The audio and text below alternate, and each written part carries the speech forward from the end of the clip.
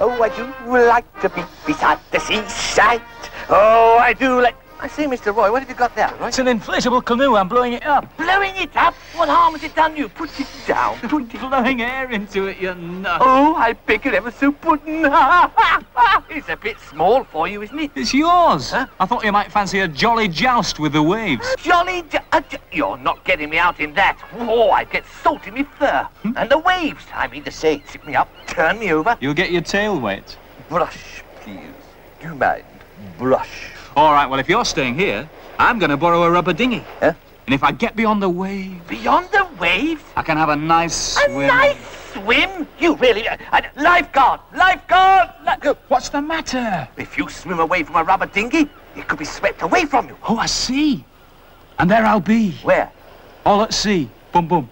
I do the jukes. All right, then. I'll go and have a nice peaceful float on my airbed. Just a minute. Hang about. What? I'll tell you something. Yeah? Imagine, there I am, lying on my airbed, floating gently up and down. Suddenly I raise my head. And what do you see? That's right. What? The sea. Boom, boom. That's my joke. You can have it. It wasn't very funny anyway. Water.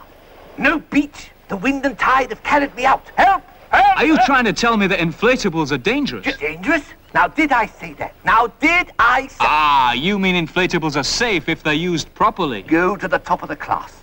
But don't go out on open water when the wind and tide can sweep you out. And don't be tempted to go for a nice swim. Wait, who's giving this information? That's right.